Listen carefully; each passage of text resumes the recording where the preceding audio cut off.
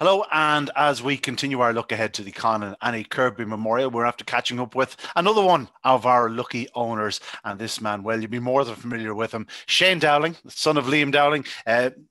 You're a busy man of these times. You've Ballymac Merlin in the final, but Shane, unlike some of the chats we've had over the last year or two, probably not an awful lot of pressure ahead of Saturday night. He is one of the outsiders. He's not the finished article yet, but he's a bright prospect for the future. Yeah, I suppose, Ian, like you said, there's no pressure really. He kind of just went in under the radar and just he's only qualifying away and just doing nothing crazy or special. And in all honesty, he's going to be up against the Saturday night. He's very far out and he have an awful lot of ground to make up in the clock. But sure, look, we can only get him ready as best as we can and get him there in one piece. And finals are finals, and you just don't know these big nights. He is definitely one for the future, though. Like you're far from the finished article, as I said. Yeah, that's what it looks. Look, to be honest with you, we've always thought an awful lot of the dog. Every night he runs, fellas say he's running okay. Yeah, he's running fine, but he's better than he's running. That's the answer. He is better than he's running, but it's just not coming. Like you said, probably not the finished article, but there's a big run in there somewhere. I don't know, is it next week? Is it 3 weeks? Is it a month or 6 months? But he has plenty gears, and just to put it all together and show us. Yeah, we'll get back to the final in a moment. We have to, while we have you, we might as well take this opportunity to reference Ballymac Wild the other night, winning one of the great races of recent times. It was an absolute thriller. He's been some star for you. Yeah, look, it was what a final it was. It was one that people talk about for a long time. We just happened to come out on the right side of it. He deserved that more than anyone else. That dog, he'd been in all the major finals, as you well know, and things didn't go right for. No, he had his big win at the start of the year, and things didn't go right along the way, and maybe got a little bit too much racing towards the end of the year, and batteries might have been a little bit flat, and might have just needed that break. And he seems to be coming back to himself, and it was just brilliant for the dog himself to get that big win last week. Yeah, indeed. Potentially, of course, a toaster challenger along with a few others. How about the likes of Ballymac Belvolt and Ballymac Merlin? What's the plan with them? Would it be produce stakes and then on again? Yeah, look, there's no plan set in stone yet. The produce stakes was mentioned, all right, and the English Derby was mentioned. I'm not sure which way yet. There's a couple of lads involved in Belvolt, and they'll just have a chat and see what they want to do. And we'll see over the next couple of weeks. We'll be making our mind up in the next week or 10 days which routes we'll go. But we'll have some of the produce stakes. And look, we have a couple of all-age dogs already, and they might be just better off going to Toaster and leaving the pups get a bit of experience here. So we'll see how it goes. Yeah. Now, if you look to every major roll of honour in Irish Greyhound racing, you'll generally find a Ballymac there somewhere along the lines. You've had a Derby winner. You've had, obviously, you have a Shelburne 600 winner. You now have, you have an Oaks winner, of course, in your name, the Ballymac bitch last year. You bred her yourselves. You don't have a Kirby winner. You've had I think it's I went through them earlier on. I think it's 3 finalists. I'd be wrong. I think Go on, sorry. No, I think it's Sid and Taz in 2019. And was Green Prince yours when you had him in 2014? Green Prince, Coulavani Pet, Barcelino. Yeah. I missed the Coulavani Pet. Barcelino, yeah. That just didn't dawn on me, of course. Yeah. So you've had the 5 finalists, but mixed luck. Mixed luck. Yeah. No, look, what can I say? The Con Annie Kirby, to me anyway, is the heartbeat of Irish Greyhound racing. What it does, not just the prize money of the competition itself, Ian, which is phenomenal.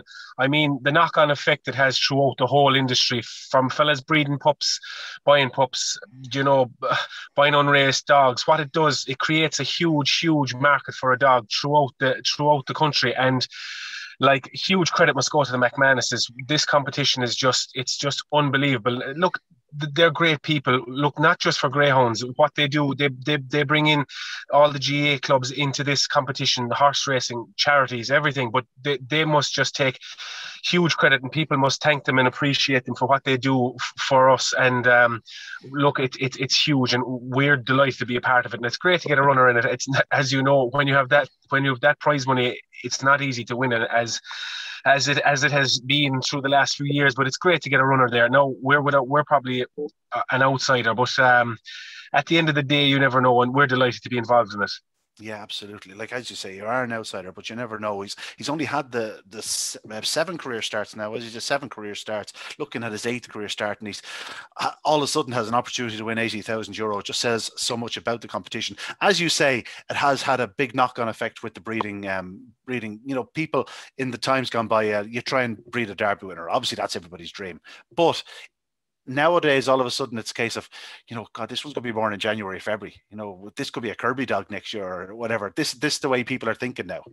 Absolutely, it's absolutely huge. People have that in the back of their head, like all the time. I suppose when you're breeding a litter, or even when you're buying a pair of pups, or like if you see a nice unraced dog, and Jesus, he's very young all the time. But then if you see a January, you'd say, "Oh, look, you have a Con Annie Kirby." If you get to the final of it, it's like winning a competition. You get 5 grand. It's just huge. I don't know. We're very, very lucky to have it. It's a phenomenal competition, and it's brilliant. It's just brilliant to be involved. Of course, your breeders, foremostly over the years, of course, in recent times, more on the racing side. But that phone of yours would be ringing constantly for people looking for dogs. Have you found that?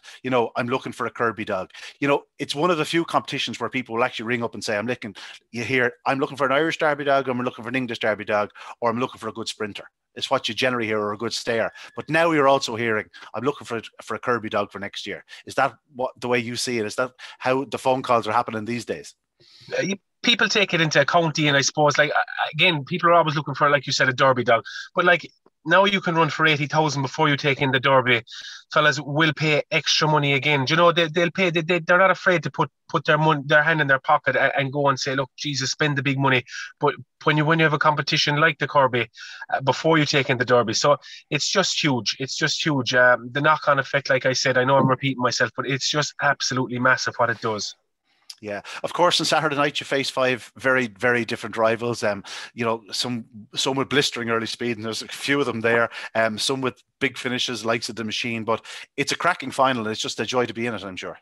That's it, Ian. Look, there's some of them dogs they're going to go on this year. The rest of the year, you're going to hear their name all year round, winning derbies and ledgers and Lars. You know yourself, and being involved in English derbies. But like, I suppose Explosive Boy has been the standout performer, as well as Sing Along Sally. But like, he's doing huge clocks every week. And look, they're all going to be hard to beat in their own right, but as you know, the first 10 to 15 yards, dogs coming in, dogs going out, dogs charging the box, dogs is missing the break.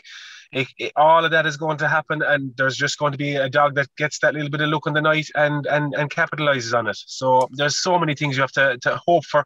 Now, in my thing, I probably need a bit of luck for all the 5 dogs to do something. So, but look, you never know. You never know. As you say, no pressure. There is a Ballymac best dog, obviously, out in Trap 6, Stone Park Leo. He's a nice dog. You wouldn't mind having your hands on him.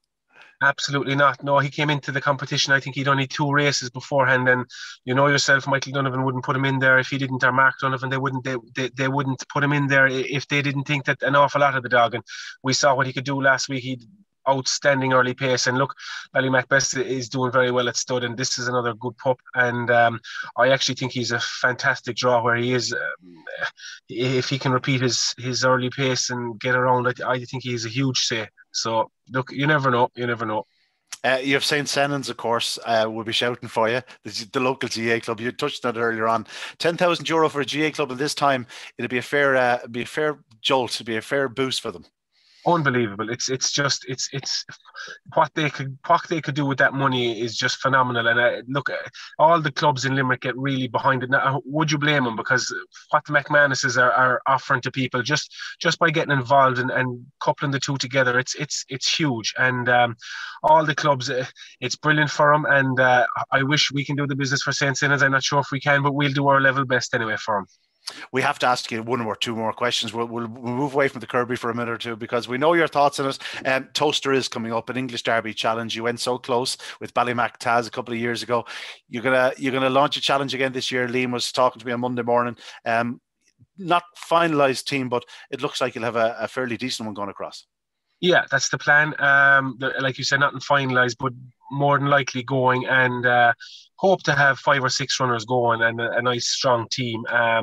There's a couple. Ballymac Art is just coming back from she broke a toe, so she's just coming back, just starting galloping. It's going to be a bit of a rush for her, but I think that she's one that could take the toasters. It'll probably stretch her a little bit at the end, but look, she's there, and all we can do is just try to get her ready. You have, I suppose, Cash Out and Ariel. Hopefully, if they get there in one piece, and if they like it, if Ariel likes the place and Cash Out, you just have to go and see. It's I suppose it's a little bit different from the last time we had Toastery, and it's a little bit tighter. It's a specialised track. It's going to be hard, I think, for some of the Irish dogs that go over if they don't get enough of trials there. It looks like a place you're going to have to be around a few times. So you will be praying you can qualify early on. I suppose we've great name that, Ballymac Wild, possibly Ballymac Kingdom. We haven't really decided about him yet. And maybe the young dogs as well. We'll just have to wait and see. So, again, it's hard to know how they'll run a place. You'd always say, dog, oh, he'll run this track or he'll run that track, and until they do it, you don't know. Yeah, and will you be the man doing the traveling, or have you sorted all those things out? No, I wouldn't be trusted at all with that. Ian, I'd say the boss will still be going, so we'll be left at home here and mind the house. And if he does go across, is he plan to stay around Nottingham again? I think that's the plan. Again, I think he spoke to Peter, and I think that's where they're talking about staying. Again, I'm not certain that he didn't finalise that yet, but I'd be pretty sure that's what's going to happen. Yeah, well, listen, that's exciting. We're looking forward to it. But more importantly, best of luck on Saturday night. Have a great one. As you say, there's no real pressure on you this time, so you can enjoy it. That's it. Only just turn up and enjoy it is right. So thanks very much, Ian. Thank you. Thanks, Shane. Well done. Cheers. Man. Bye.